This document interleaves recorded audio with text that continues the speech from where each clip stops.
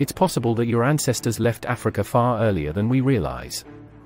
The conventional narrative of how humans departed Africa is being called into question, as more fossil remains from China and Southeast Asia are discovered. According to the generally accepted theory, Homo sapiens began their evolutionary journey in Africa 200,000 years ago, and remained there until 60,000 years ago, when they departed via the Middle East and spread around the globe. Hence, despite the fact that the more ape-like Homo erectus traveled all the way to Indonesia and is thought to have given origin to the Neanderthals, and the Denisovans, all of these lineages finally disappeared. Only in Africa has our species been able to evolve, apparently. Dead ends are any older hominin bones discovered outside of Africa. This is supported by genetic data, as well as bone dating to specific time periods. The genetic variety of native people decreases as one travels farther from Africa, through Asia, and finally, across the Americas. This suggests that the original population originated in Africa and slowly lost diversity as it spread. According to genetic theory, this genetic bottleneck occurred 60,000 years ago. In fact, the prevalent theory is that humans first left Africa 60,000 years ago. But when old bones are found in the East, the conventional wisdom is gradually being called into question. Indeed, evidence is mounting that human history may have been far more sinister and complicated than previously assumed. Chinese archaeologists have discovered modern human teeth that are at least 80,000 years old. Anthropologist Chris Stringer, an expert on human origins at the British Museum, calls the finding game-changing. At least 20,000 years before modern humans were considered to have arrived in southern Asia, researchers have dated 47 human teeth discovered in a cave in China to between 80,000 and 120,000 years ago. The discovery, which was reported in the journal Nature, may lead researchers to re-evaluate their beliefs of how Homo sapiens left Africa and traveled throughout the world. In the discussion over the migration of modern humans across southern Asia, this paper represents a game-changer.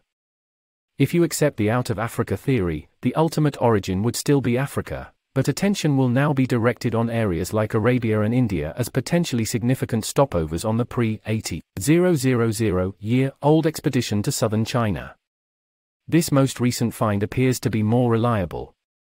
The size and form of the teeth from the Chinese cave appears unmistakably modern, and they appear to be accurately dated by uranium-thorium techniques to at least 80,000 years ago. The teeth were discovered by an international team of scientists in a layer of sandy clay that was 20 to 50 centimeters thick, and covered in a thin coating of rock with a small stalagmite growing on top. The stalagmite's dating provided a minimum age of 80,000 years for the human teeth buried below, with an upper limit of around 120,000 years determined by an examination of animal fossils discovered near the teeth. Large samples of dental remains from early humans, including Neanderthals, were compared to the teeth, and it was discovered that they consistently matched the characteristics of samples of Homo sapiens from the past 100,000 years. In fact, the researchers came to the conclusion that the teeth were far more similar to later European and even modern humans, and were generally smaller than other contemporaneous specimens from Asia and Africa. The researchers claim that this finding could end the quarantine that has limited theories regarding the origin of Homo sapiens in Asia to the past 40,000 to 50,000 years. If the research is accurate, our species may have successfully colonized huge portions of Asia 35,000 to 75,000 years before it did in Europe. According to some anthropologists, one of two opposing hypotheses may contribute to the explanation of how Homo sapiens moved from Africa into Asia earlier than previously believed.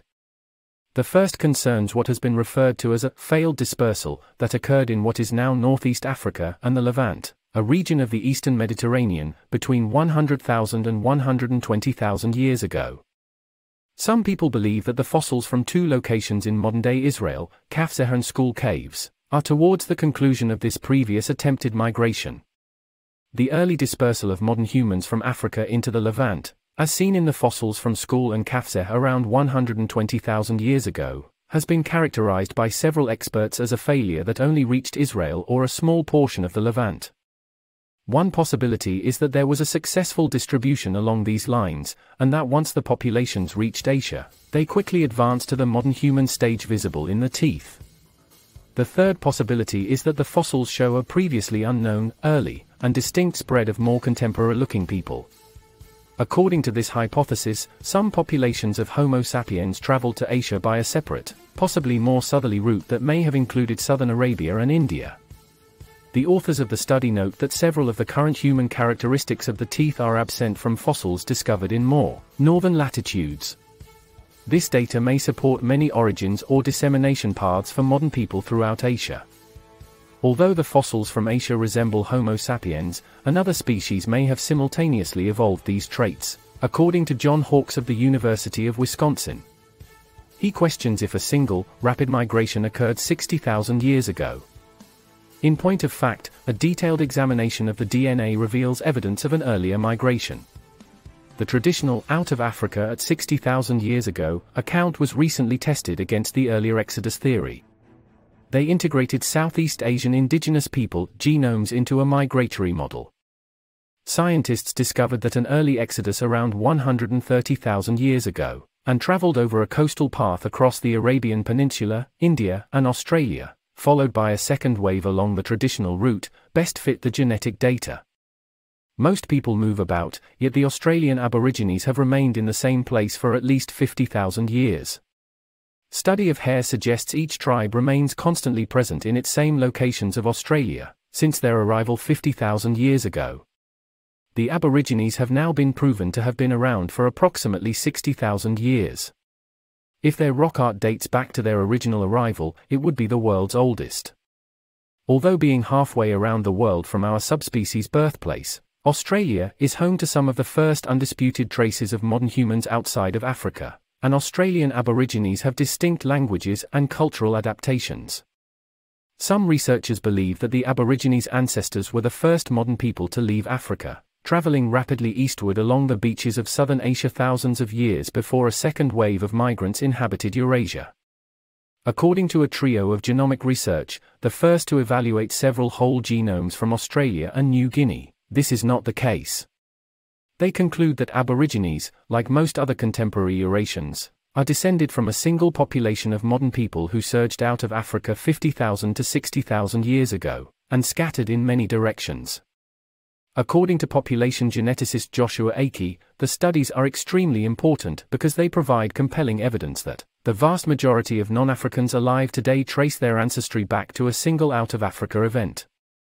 Yet, the case is not closed.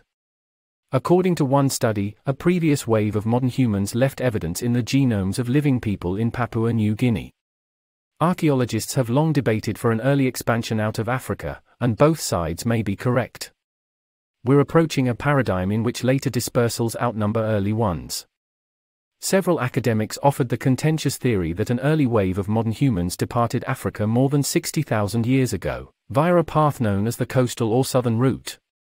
These people would have started their journey in Ethiopia, crossed the Red Sea at its narrowest point to the Arabian Peninsula, and then pushed east along the South Asian coastline all the way to Australia.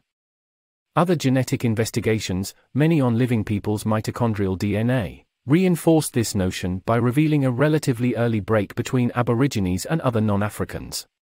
Nevertheless, for many significant portions of the world, study of entire genomes, the gold standard for population studies, was limited.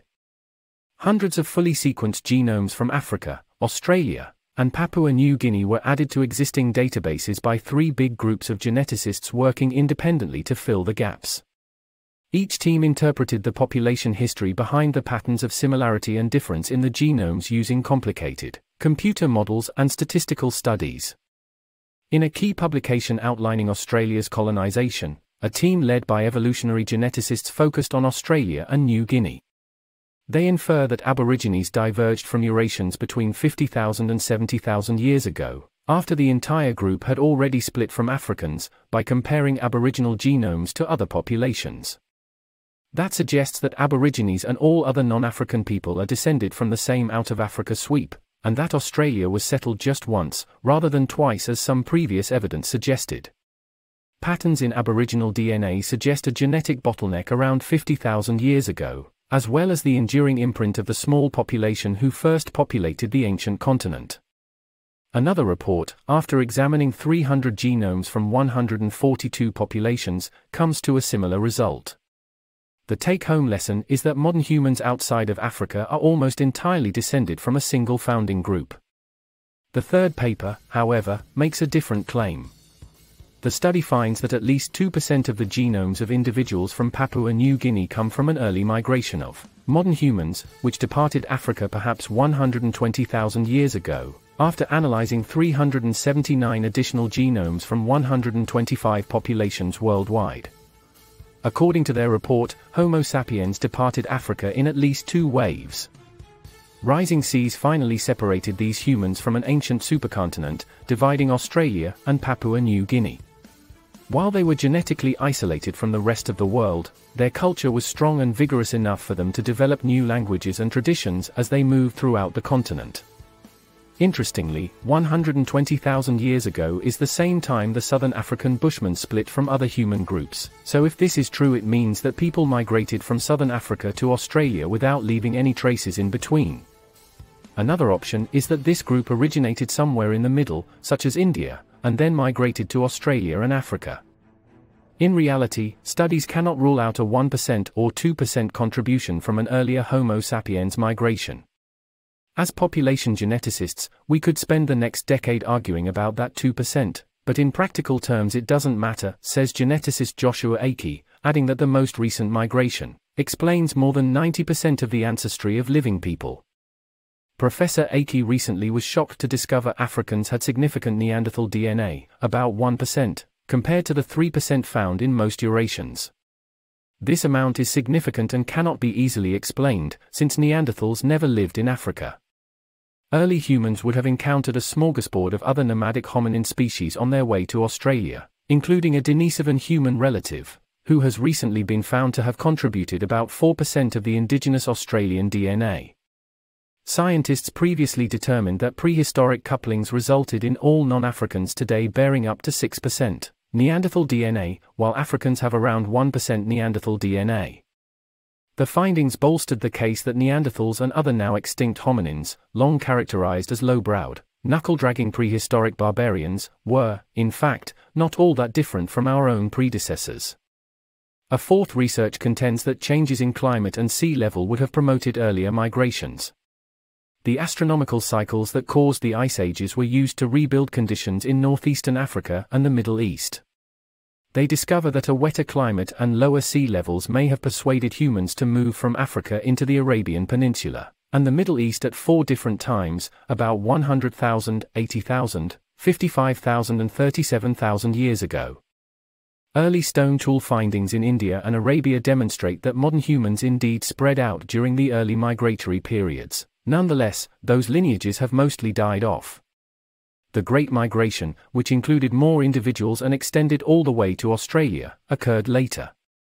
About 60,000 years ago, something happens, with greater waves of modern humans spreading across Eurasia. That is something that all 3 publications agree on. Thus, the investigations demonstrate Aborigines' links to other Eurasians while also emphasizing Australia's early settlement and long isolation. As a result, they reinforce its singular place in human history. Except for Africa, the continent has deeper genetic divisions and roots that we see anyplace else. What's more, the emergence of modern human behaviors around 100,000 years ago, as shown by drawings on cave walls and more complex tools, did not appear to be accompanied by any significant genetic alterations. Your genome contains information about every ancestor you've ever had.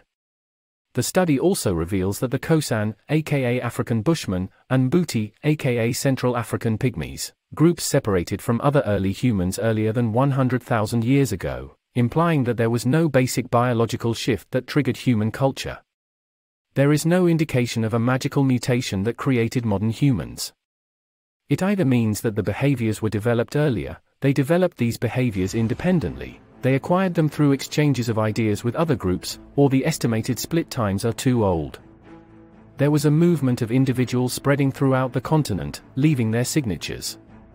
It's a very small genetic signature. It's almost as if 2 men walk into a village and tell the villagers they have to speak a new language and use another stone tool, and then have a little sex before leaving. This tale has been lost in science for a long time.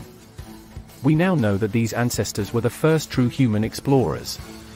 Our forefathers were terrified and excited of this unknown world, as they embarked on this extraordinary voyage across Asia and across the sea.